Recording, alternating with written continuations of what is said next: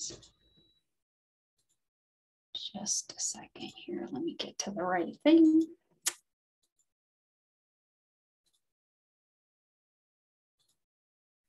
Okay, can everybody see that? Yep. So what we're looking at here is the managed collection form. And the way you get to this form is through manage data, metadata, and manage collection. Once you select that, you'll get a little drop down with the collections that you have access to if you have managed collection, and you can pick them, whichever one you want to work with.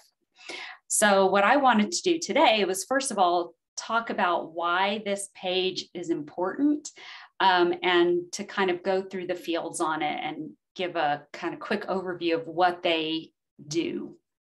So the reason this form is important, especially for new collections, is that the data that gets entered into this form can be used to create an EML file. And an EML file is a special kind of text file that gets used at VertNet and by some of the other aggregators as well to bring your collection metadata into the aggregator.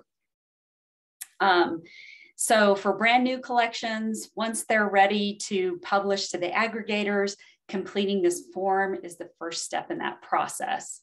For those of you who are already published to aggregators, this form can also be important and will eventually become very important because at some point, hopefully in the near future, you'll be able to make updates here, export your new EML, send that to VertNet, and have it populate the metadata there as well.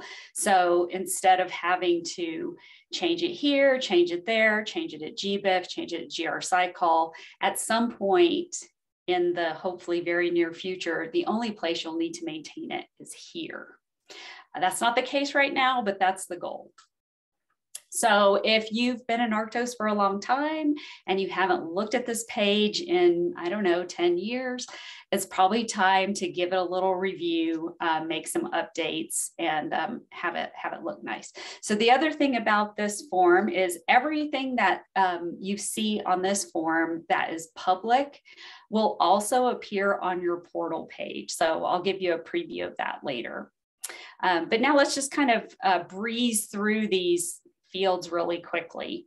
So the first three here, your GUID prefix, your collection type, and your institution acronym, those are set at the time you create your collection in Arctos.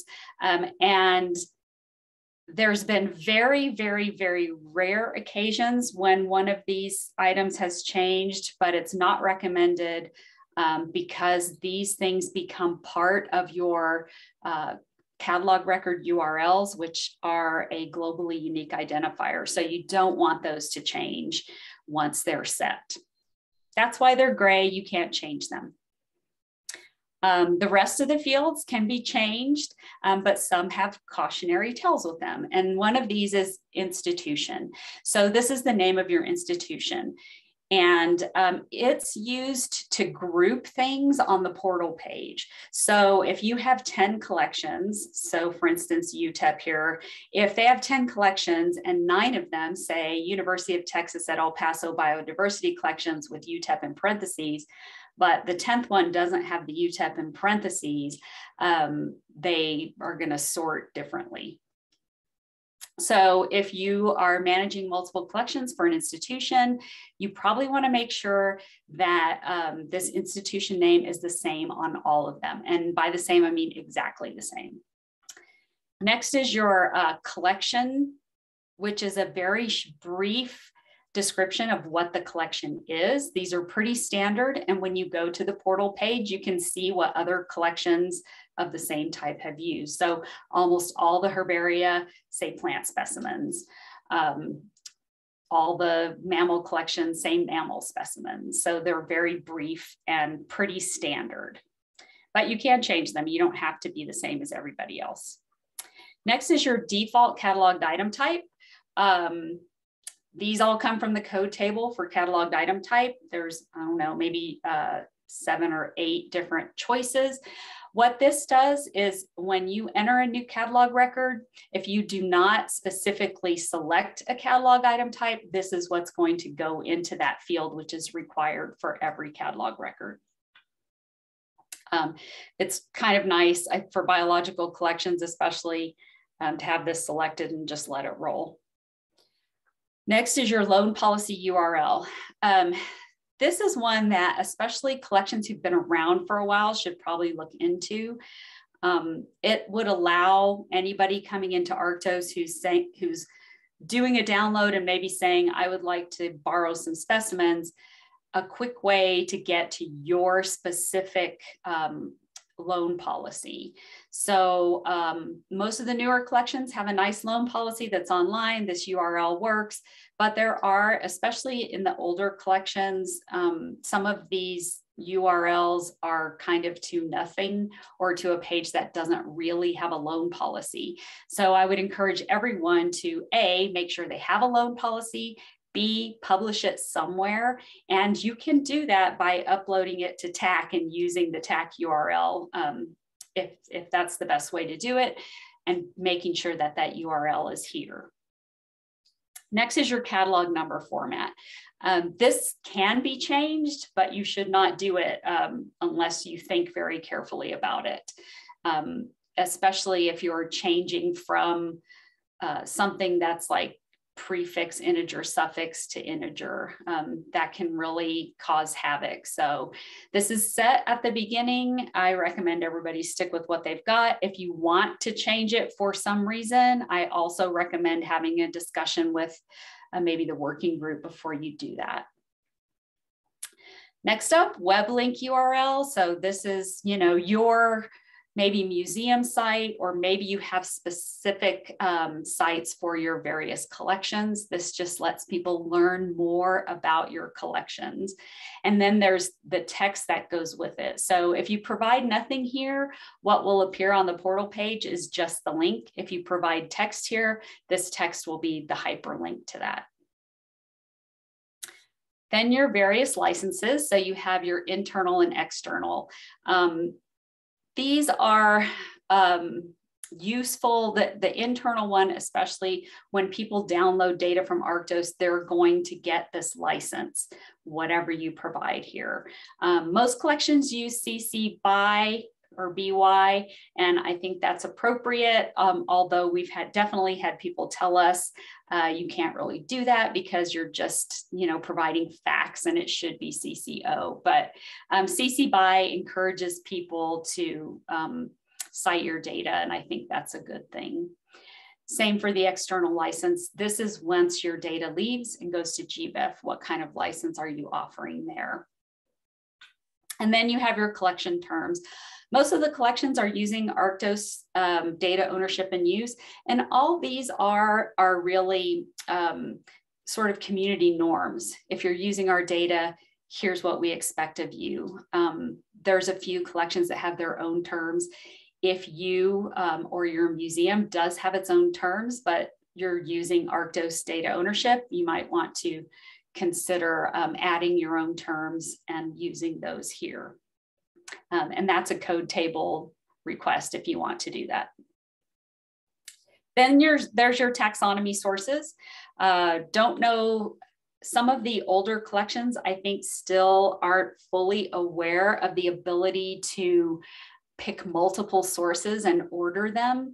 I think the newer collections get that, but the older ones still may not know. So for plants, for now, there's kind of only one, although there are plants in the worms via Arctos source, so you might want to select that first.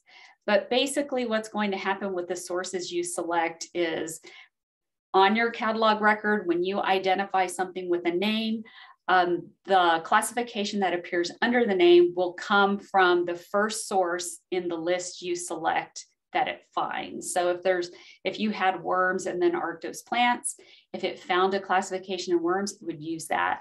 If it didn't, it would go down to plants and use that. If it doesn't find one there, you're not going to get a classification at all. And there's reports to help you find those kinds of things as well. GenBank collection, if you have registered with GenBank, which I still haven't figured out the exact process for that. Apparently it's email somebody at GenBank, but if you do have a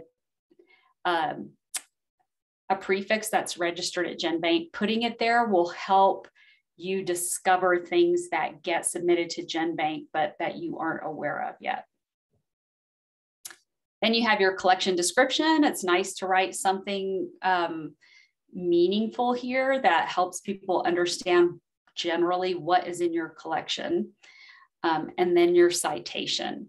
So right now, I think most of the institutions have a citation like this one, where it's just your institution name, potentially with the addition of the collection name. I think as a community, we need to start talking about this citation use, because if we were to select something more machine readable, we might be better at finding citations of our collections, which right now, I think using these different sort of verbose descriptions, it can sometimes catch things and sometimes not. So this will be something to keep an eye on in the future, because I think we will be talking about using something more standard for a citation. Then there's your geographic description. So this is just a textual description of the geographic coverage of the collection. It can be fairly long, and it's nice to put as much detail there as you can, because then next you have your coverage coordinates. So for some collections, filling these in makes sense if you have something very specific. So for instance, all of our collection is from the state of New Mexico. Then you could easily put your 4 corners of a polygon in here and help people understand from a geographic standpoint where your things were collected. For a lot of collections though, it's kind of a global, you've got a global search area, so just leaving it blank is fine as well. Then you have general taxonomic coverage. So again, textual, just kind of generally, this is plants, or these are plants that, of a specific family or whatever, something that helps people see what you've got. And then there's your rank and name value. This is a little difficult for some collections. For instance, invertebrate collections that might cover a lot, but you can use comma separated name values in the name value field. So maybe you want to use order and pick, 5 orders or something like that. But it's important that the taxon name values be actual taxonomic names. This all gets passed on to GBIF, and it really does get used at the aggregator level. So it's kind of important to fill those in as best you can. Purpose of collection, most of ours are education and research, but you may have other things you want to put there. It's up to you. And then we have alternate identifiers. So here at UTEP, we've put in 2, and I think at some point we may have to start thinking about having more than 2, because there's our identifier for the portal, which maybe should become our citation. That's one of the things we'll probably have to talk about. But then there's also our dataset ID at VertNet. And in addition to this, GBIF provides a DOI for this data set. So that would be another one that you could add here as well. But right now we only have space for 2, so that's what we've got in here. Your preservation methods, a comma separated list. For many collections, there's just 2 or 3. If you have a lot more, you can just keep on adding them. And then your time coverage. So this is just text kind of saying beginning and end dates of when these things were collected. Anything you edit here, you have to hit save changes or it won't get saved. So make sure if you edit stuff, you hit that button. On the right-hand side of this page, Angie, you got a question? I do, thanks. I'm really glad that you're going through all this. Because I haven't really looked too closely. I want to confirm your time coverage. That is the dates during which the collection was assembled, not the dates of which your objects were created, since we've got things that are outside of, that 19, the dates of our museum, essentially. Right. Well, so I do think this will be different for cultural and biological collections. So for biological collections, it's expected to be the assembly dates, right? These were collected beginning whenever and ending whenever, or it's continuing.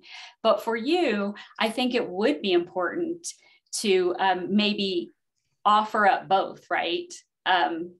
Objects that were created starting in whenever, but they were collected starting in whenever. It seems like that would be appropriate. Okay. Probably something that will get dictated by your community when they start aggregating things, right? Yep, perfect. Thank you. Okay, any other questions? Is that it for now? On the right-hand side here, we have contact information. And one thing that has happened over the course, especially of the last year, is we've added some new contact roles. And so I know a lot of the collections don't have names associated with those roles. And I would encourage everybody to go and look, and you can see all the different roles here, or you can go to the code table. But that for each role, you have at least one contact. You can have more than one, but having at least one is a good thing, because the roles get used for different kinds of communications from Arctos, and for us to help assemble, for instance, members of the working group, or who do we contact about a billing. All these contacts are important for that. So please review them, make sure you have at least one for each, and make sure that those contacts are people who really are responsible for those things, so that if we go and ask somebody a question, we're asking the right person. And then under that, we have a little bit of catalog record magic that you can do. And most collections, I think, have taken advantage of the header image, but maybe not so much the header color, or potentially using your own CSS, this style sheet down here, to make your header look a little different.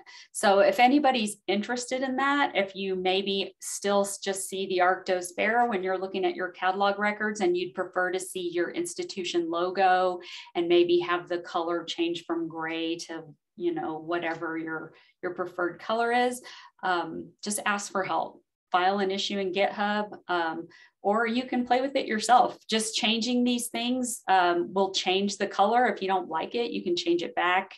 It doesn't break anything if you change a header color. And I think that's pretty much it for the Manage Collection page. One thing that I wanted to show everybody is what happens to this information when it leaves Arctos. So we just went through this UTEP plant managed collection. And if you go to look at their data set on GBIF, you can see how some of this comes into play. So the description that they gave shows up here in the GBIF description. Yeah, right here, your geographic scope, ports over, taxonomic scope, contacts, port over, some of the specifics from the host get stuck in there. So VertNet puts their own information into the EML when it gets there, and then adds the citation. And so at GBIF, you can see the citation they use is, it has their DOI that they provide. So it's something that maybe every collection should monitor is, what's happening with this DOI? Are there publications are citing that, because that means people are using your data from GBIF. So it's one thing to keep an eye on. It's also interesting to visit this page for your collections and look at your metrics and activity as well, to help you get an idea of what's happening when your stuff leaves Arctos. So I didn't go over how data gets from Arctos to VertNet to GBIF, and then also the instance of GR-SciCall, which is separate from your GBIF registration. Hopefully at some point those two things are going to become one.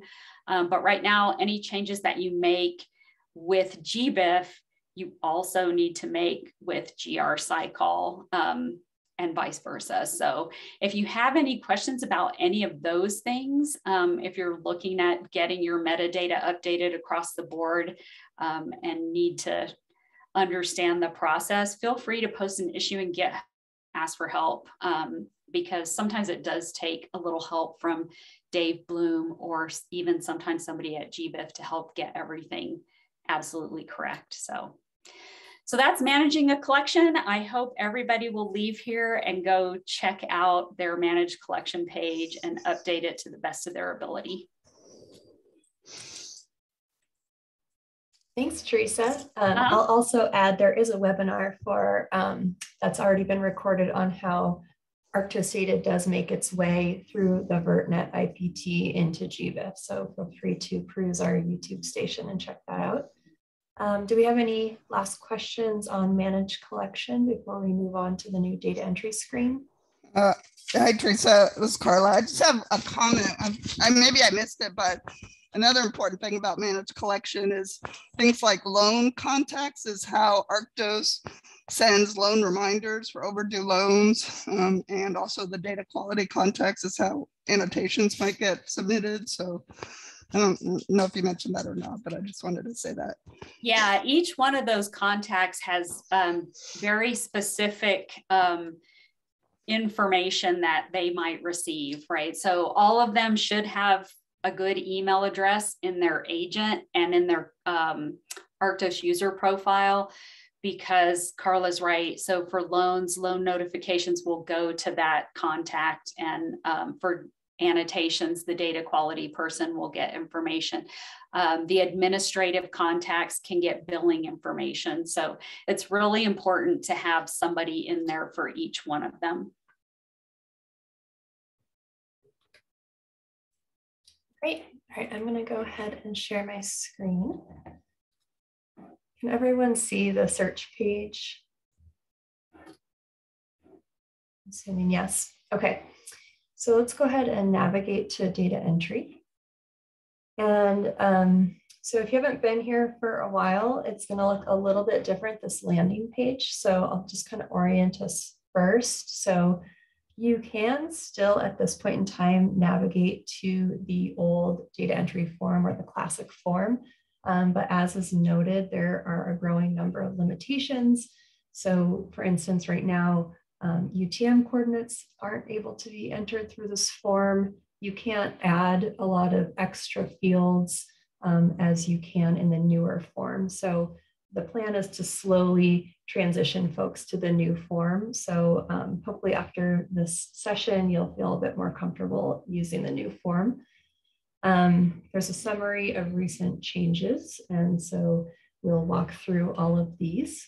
But if you're ready to go ahead and start data, you'll have a few options. So first, you can begin with a profile, and you'll see some people have already created profiles with this new form. I'll walk through how we create a profile, so I'll leave that be for now. But just as before, you can start with your last entered record by clicking this hypertext. You can also start with a previously entered record, meaning any record that you have hanging out in the bulk loader. You can go ahead and grab and start entering from that. Select any previously entered record if you have sufficient access. That's going to be if you have managed collection permissions. So if you have other folks on your team who've entered records, you can also grab anything out of the browse and edit screen and work from there. But you can also just begin with a blank slate. So I'm going to go ahead and just pick a collection type to start with. And so if it's your first time ever checking out the new form, you're actually probably going to see the table view first. And so this table view is going to roughly mimic the old data entry form minus that nice green background. But you'll see kind of these data table blocks in 2 columns, and they're going to follow that ordering that most of us are familiar with. But you'll also see, if you scroll down, there's the ability to add some extra fields to all of these table blocks and the ability to customize. And so I'm going to kind of walk through these, but I'll go to the dynamic view because this is a new feature. So the cool thing with this new form is that we have all of our tables, but they can be dragged anywhere you want. So you can arrange your data entry form to whatever sort of organization makes sense for you, whether that's just what makes sense aesthetically or in your mind, the best workflow, but also you can align these different tables to maybe you are cataloging from a ledger. And so you can organize them in the order that maybe your columns are in your written ledger. So that's kind of a handy feature. And then if you're feeling like lost because these are all in a sort of random order, there is a handy toolbox here where there's a lost and found. And so you're like, where do I enter agents now? I can just click that and that little block will get highlighted and fade from red to white again. And so you can easily just kind of navigate by clicking on each table and that will get highlighted so you can easily find where you are.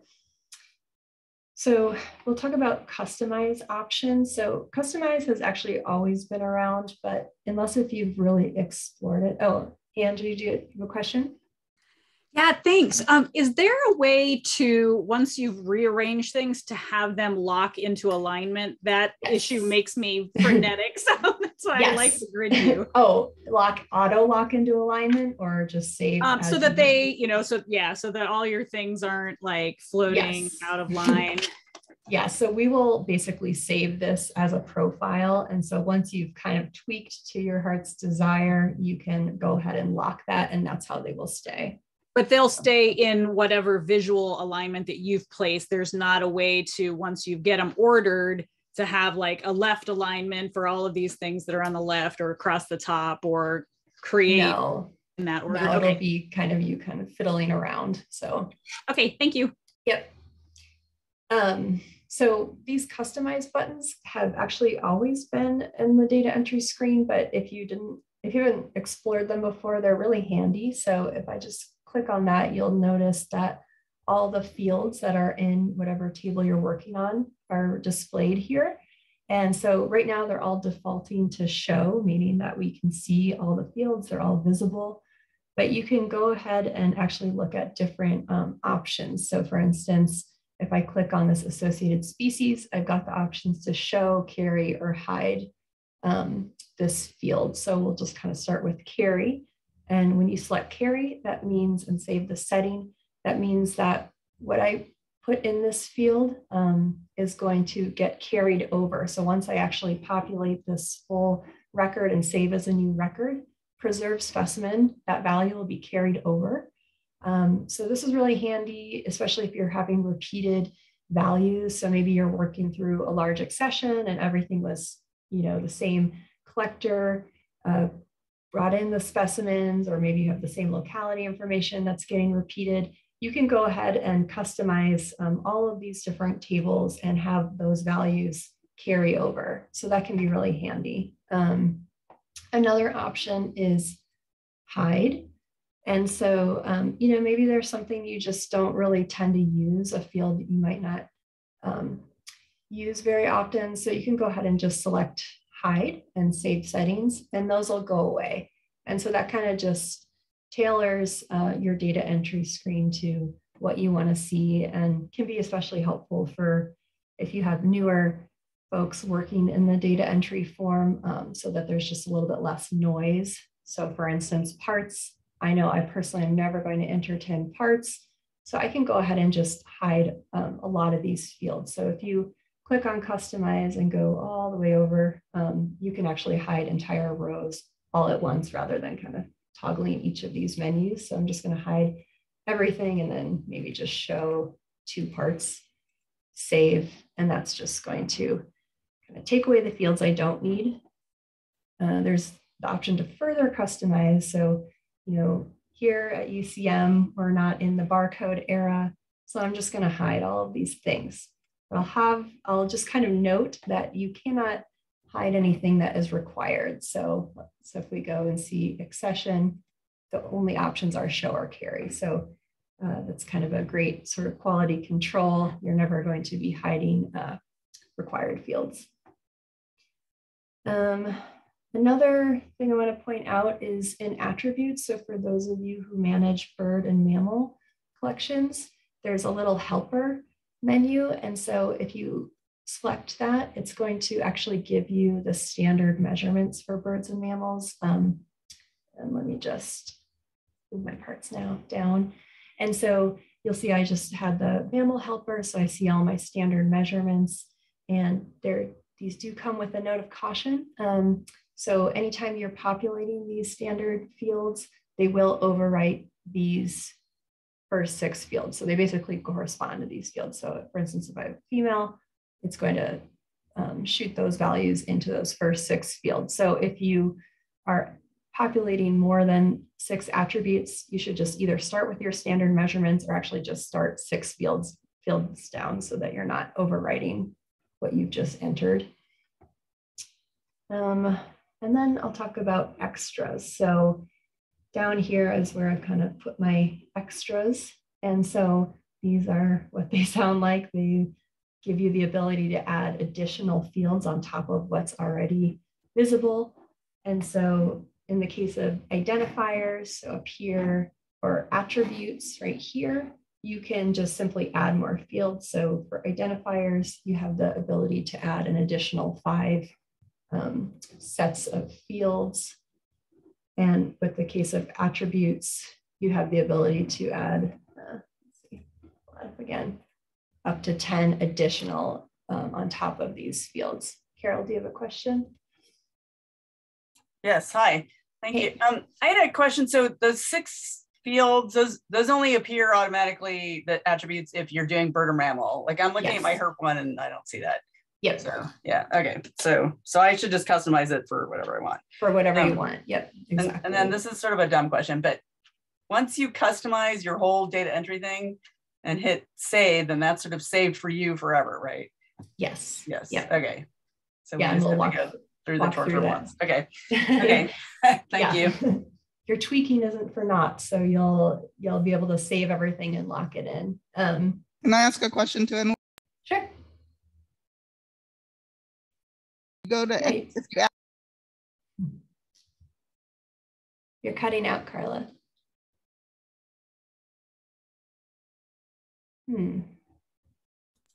Carla's in the. Can you hear me now? Yes. There we Okay, go. sorry. Yeah, when you add an extra identification, can you look at that? So how do you specify which is the valid one? Because what we often do is we have a field ID and then we'll identify the subspecies, you know, so we'll have 2 IDs. So, and the one with subspecies is the one we want is the accepted one. So how do you specify that? Yeah, so, yep, I'm just about to walk through that right now. So basically, yeah, in the case of identifiers and attributes, you're just simply adding more of what's there already in terms of fields, but identification, so like Carla's asking, so right now, if we look at this, we've got kind of the standard identification fields, but if let's say we want to add an additional identification, we actually are going to add a few extras. So all of a sudden we'll get the option to add publication census, taxon concepts, and then this accepted flag, which Carla is getting at. So I just added that. It kind of goes wherever, so you can go ahead and drag it wherever you'd like.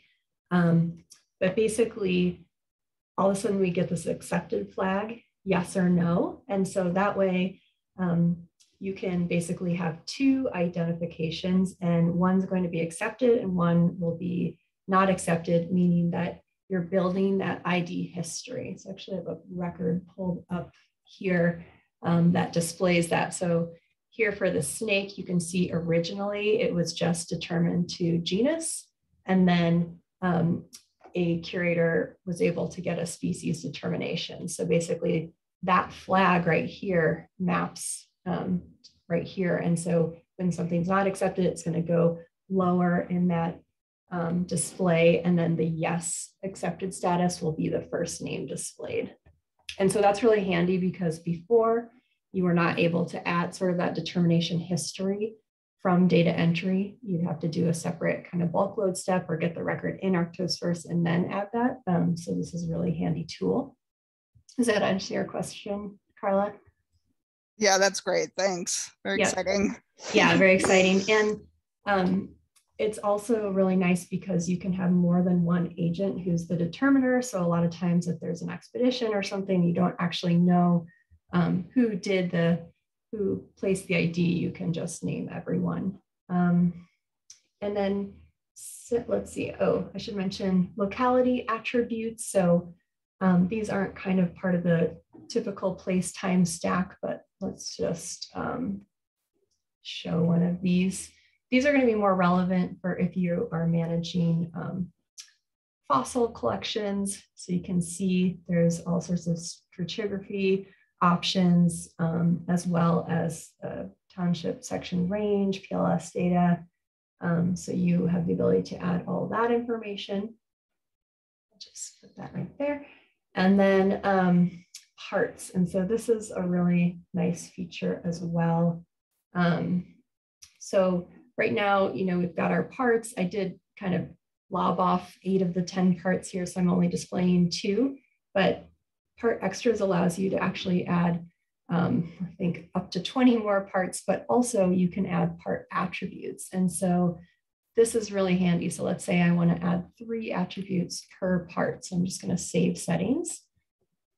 Let's see where this pulled up.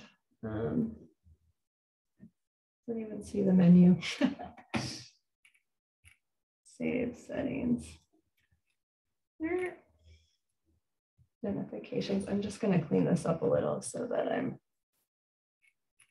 can find where my parts just went. Let me hide.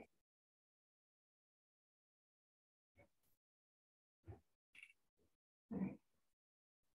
Oh, I see. It's because number of parts is 0. So let's just add 3 parts. There we go. Okay.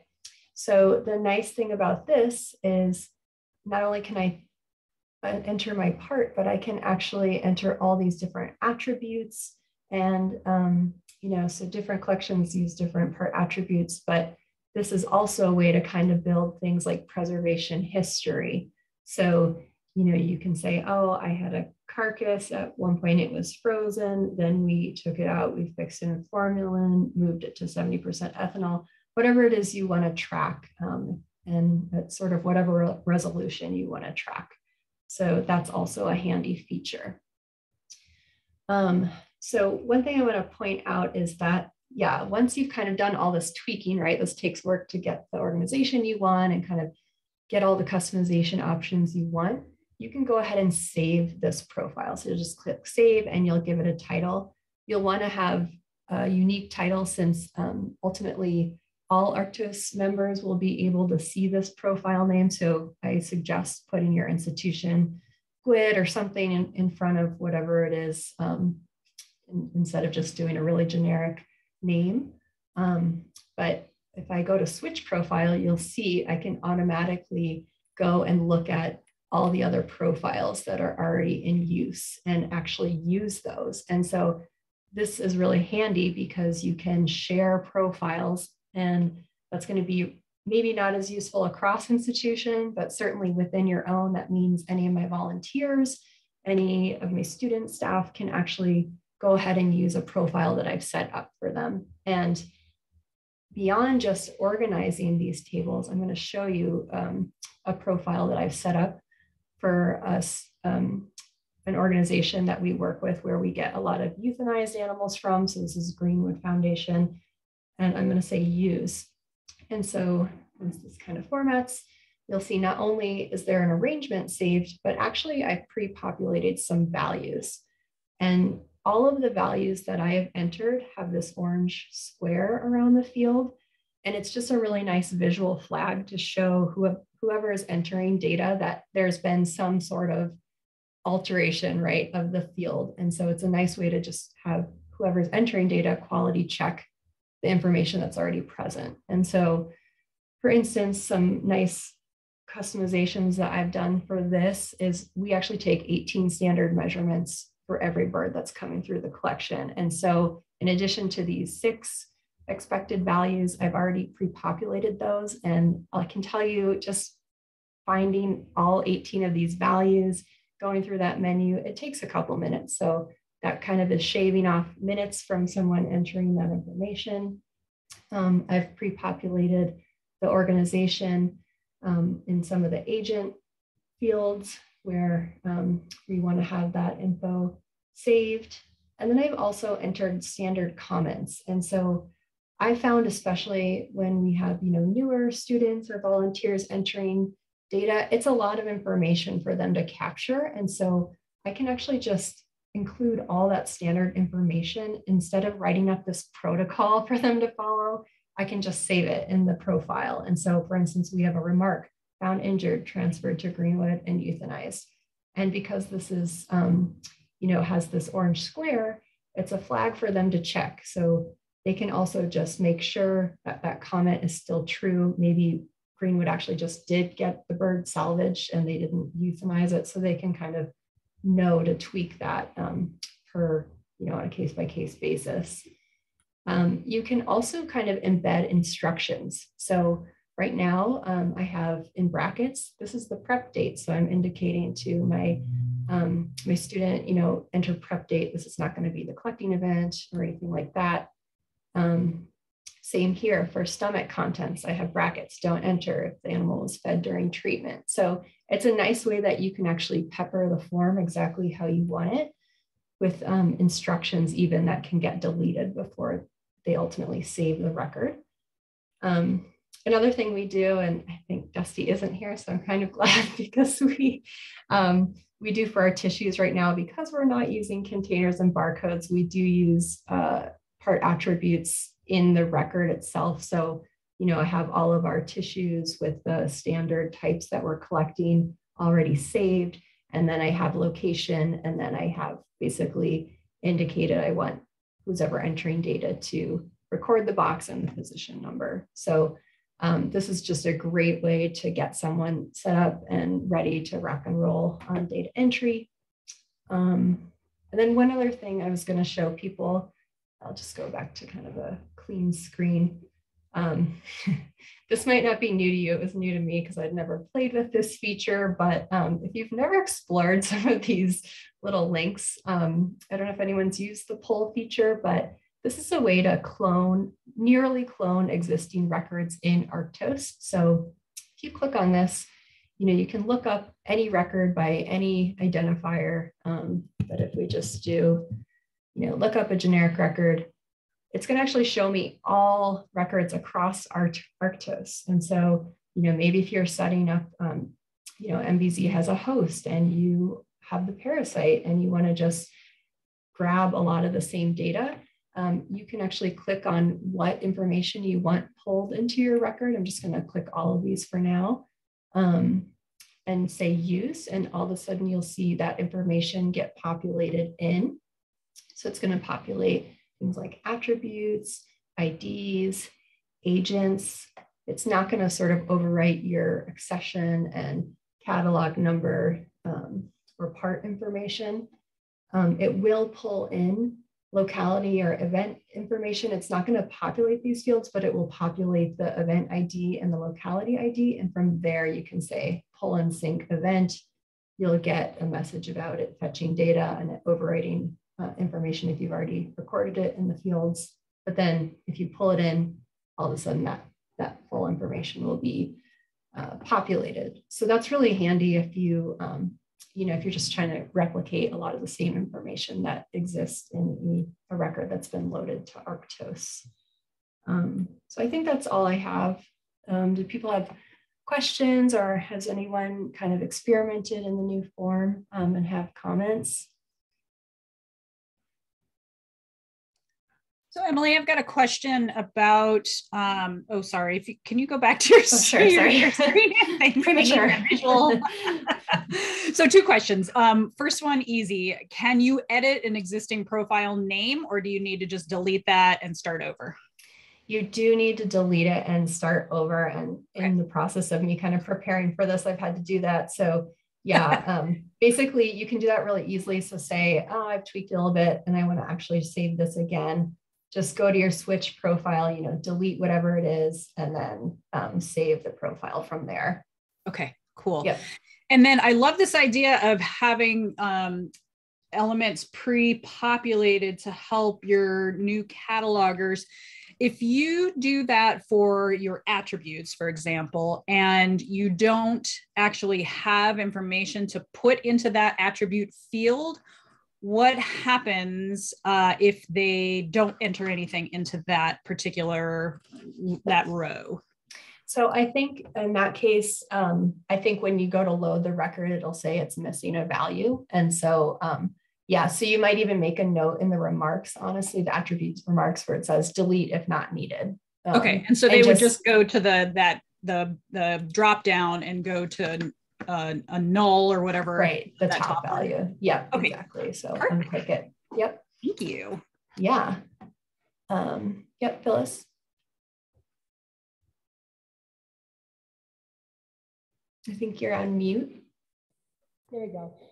We have sometimes been able to save a profile and we want to change it and we want to rename it. And sometimes we get a queue that allows us to rename a modification to the profile, and other times nothing happens. Is it saving? In other words, can you edit a profile and just click save profile, and does it save it, or does it always create a new profile?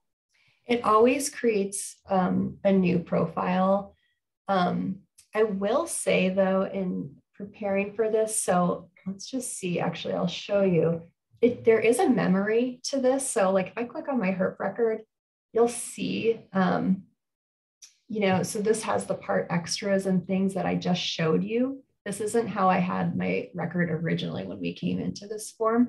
So there's a bit of memory there, but yeah, you'll have to ultimately delete and resave it. So if you click on save profile right now, what would it wouldn't do? It wouldn't do anything, or it would require you to enter a new name always? Enter a new name. So basically, if I want to keep that UCM herps, generic data entry form or whatever, I'll have to go first, just switch profile and then delete that. And then you'll get I'm really sure, and then go ahead and delete and then just rename from there. So it doesn't, it takes 2 seconds to do, but it is something that if you find, as you're setting up, it could be something we request for Dusty to just have a new save profile without renaming. And this is very much still a work in progress. So I do have, let's see, the issue is 4361, and that's on the, if you come into the data entry form, this issue is where you can add additional requests. So he's definitely open to feedback and improvements for the screen. So, well, I think they've already indicated that over time we're going to end up with, we're going to have hundreds of profiles, and at least having everything that is your breed prefix first would be helpful, because right now you can see they're all switched around. So okay. Yep. And exactly. And right now, even a week ago, you couldn't sort this table. And so Dusty's added sort features. Even in the records, there's kind of a bring to front, bring to back organization. If you work on a laptop or something where the tables are overlapping, so it's a bit easier to access. I guess I should show just browse and edit too before we go. So just to kind of show you this, extras is basically deprecated.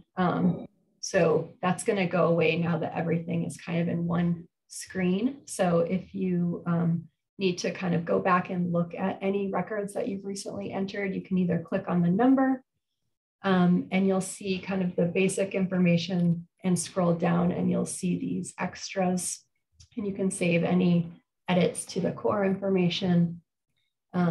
You can also enter from seed, which simply means that it's going to give you a record that has all the information you've just populated, and you can go ahead and save as a new record, just like with the classic form. I think today that enter from seed has disappeared. I don't know. It's now basically profiles expanded because before, before, if you had played around with the new data entry form, like maybe 2 weeks ago, profiles were separate. Profiles only allowed you to arrange the data tables, whereas the seed allowed you to seed records with values. But the problem is that, you know, if you titled it UCM HERP or something, it would go through that check. And so you'd get, you know, your title would go away really quickly. And I forget what else was the issue. It just didn't make sense. And so basically profiles is now the way to just save everything. So that's just going to go away. Okay, good. Any other questions? Yeah, Teresa says file an issue, edit profile. So definitely encourage you to take a look, find any sort of improvement ideas, but it's been really handy. Dusty added those orange squares, which is really just helpful for flagging that something's been entered there. So, you know, if there's any instruction you give, it can just be check those orange boxes and make sure they're still true for every new record. That's a big help. Yeah. Any other questions? Oh, yep, Andy. Just that screen you just saw when you went in to look at an existing record. It didn't look like you can edit any of the extras you've added. You can see that they're in there, but you can't edit them. Yeah, so that's something that I've been curious about, but right now it doesn't look like you can. This one doesn't have any extras.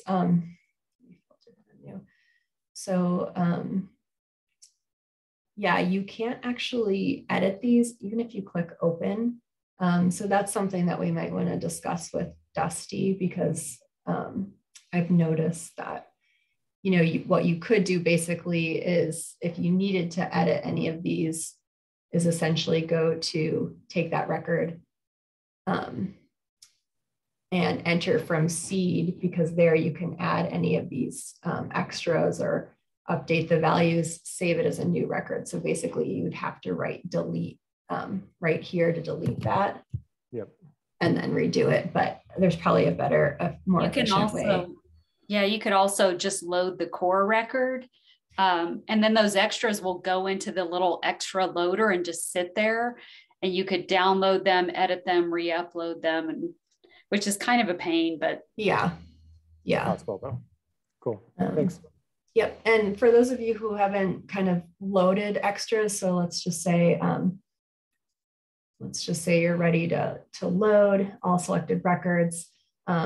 If you put in a lot of these extras, you can auto load the core first if you want, and then the extras. But if you actually just say auto load extras, it's going to pull the core in at the same time. All right, who else has hand raised? Marielle? Yeah, that was my question. What was the process for getting the extras in? Yes. If you say auto load core and you want to load the extras later, do you have to go into separate bulk loaders? No, you can actually just, if you want to load them all at once, just do auto load extras and it will do the core and extras at the same time. If you want to time them differently, I'm not sure why you would, but you can do them separate. So auto load core first and then extras. Yeah, but to load the extras, you do have to go to the individual little bulk load tools to load them. Right, so that could be potentially confusing if you thought you'd loaded everything. Maybe we should have auto load core plus extras as an option there. That is essentially what it does, because I've done this now. Yeah, that's what auto load extras does. It loads everything for you. But that's not what it says. So just make it change the terminology. The text. Yeah, I agree. Cool. Thank you. Yep. Phyllis?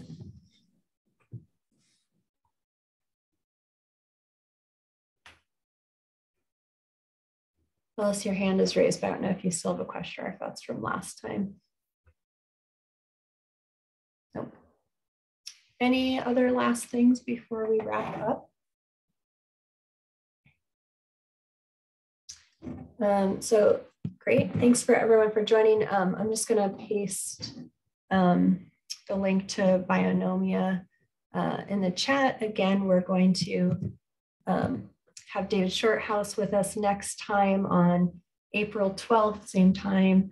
I'll send out the Zoom link about a week ahead of time, but he'll be talking about Bionomia and how Arctos data gets piped in there. So yeah, thanks for joining us. Good to see y'all.